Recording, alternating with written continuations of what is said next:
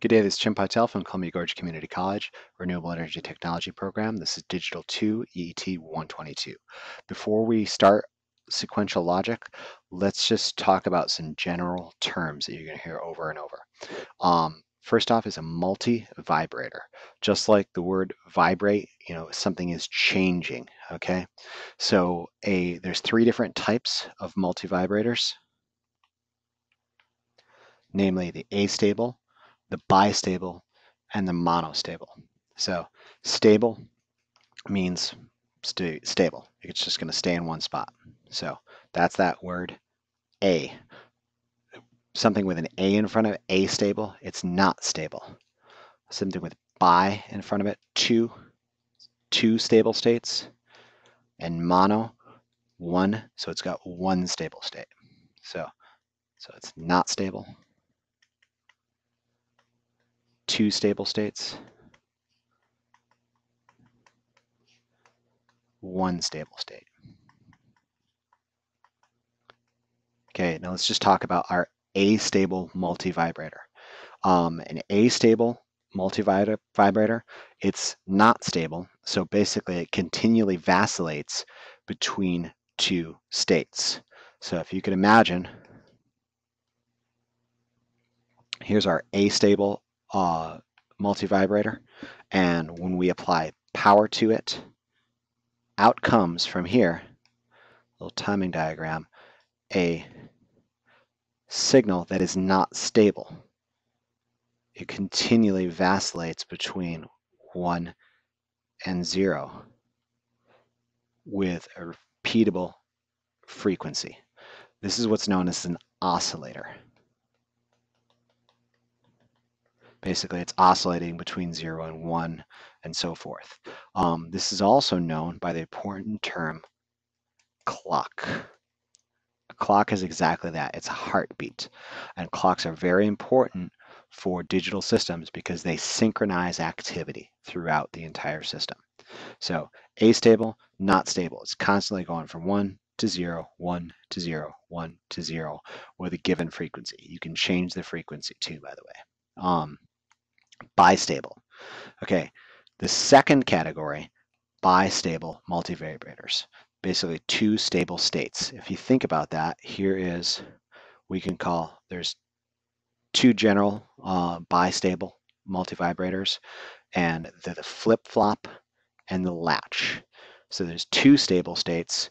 You go ahead and provide, you go ahead and provide some input, and here's your output. And whatever that input may be, it could be a clock coming in. For every pulse of the clock, you can get a stable 1, and it's going to store that stable 1 because that's one of the stable states for as long as it can. It's stable.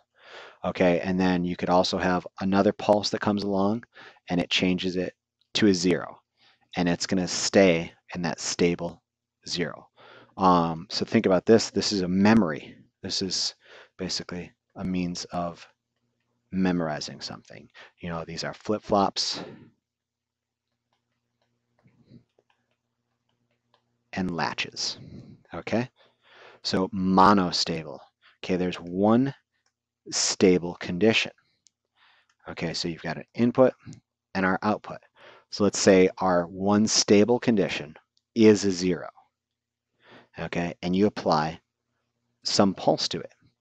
What it's going to do, it's going to come up to 1 and immediately come back to its one stable, monostable condition.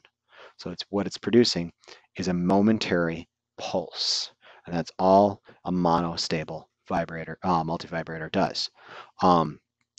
These are known as one-shots. Just think about it. It's a like an AT-4 or a Law with one missile inside it. You fire it and it's gone. So 3 of them. We've got our astable, which is our oscillator or our clock, our bistable, which is a form of memory, and that's a flip-flop or a latch. And then you've got your monostable, it's got one stable state, and that's a one-shot.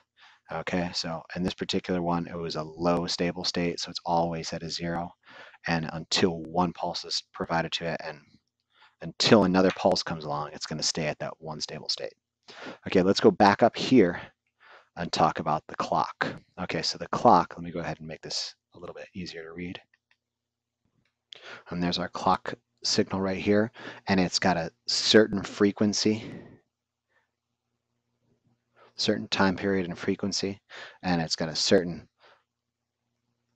values that goes from 0 to 1, and it's just repetitive. Okay, one would think that's all you can talk about a clock signal. Well, there's actually a lot more that goes with clock signals, because say this is your chip right here, and it requires a clock signal to come in. Now, what it is, it's looking for a stable beat. Like, when do I act? And you think about it here, here's a repetitive frequency between here and here. But it could act right there on that positive rising, could add that on that positive top portion of it. It could act as that negative falling edge. It could also act on this low valley. So there's 4 different types of clocks here, what I'm saying. And here, let me go ahead and, so here, this one, which I've just drawn here, what that one is, it's this portion. That right there. Whoop.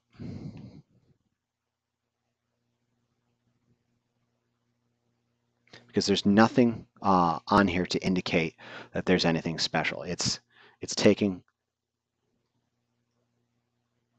that positive portion right there. But now, if I was to draw this on the input of the clock, a little bubble, what would you expect that to be? Well, normally that's our symbol for active low, but for a clock, what it means is right there. That's my heartbeat. Okay, take an active low heartbeat. Okay, now if I was to put this on the symbol for my clock,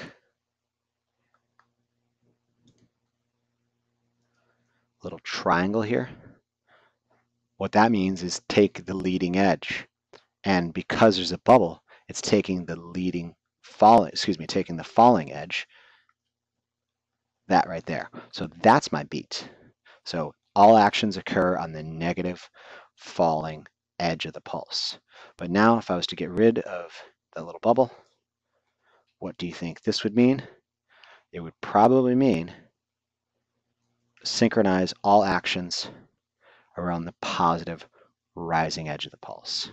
Okay, so 4 different types of clock signals, and they're known by, basically, that's just our positive, the top portion of it, our negative, the bottom portion of it, the rising positive edge, the falling negative edge of a pulse. So if you see these symbols, that's where 4 different types of clocks, 3 different types of multivibrators: astable, bistable, monostable, and an astable is an oscillator or a clock. As you can see, there's our clock signal right there.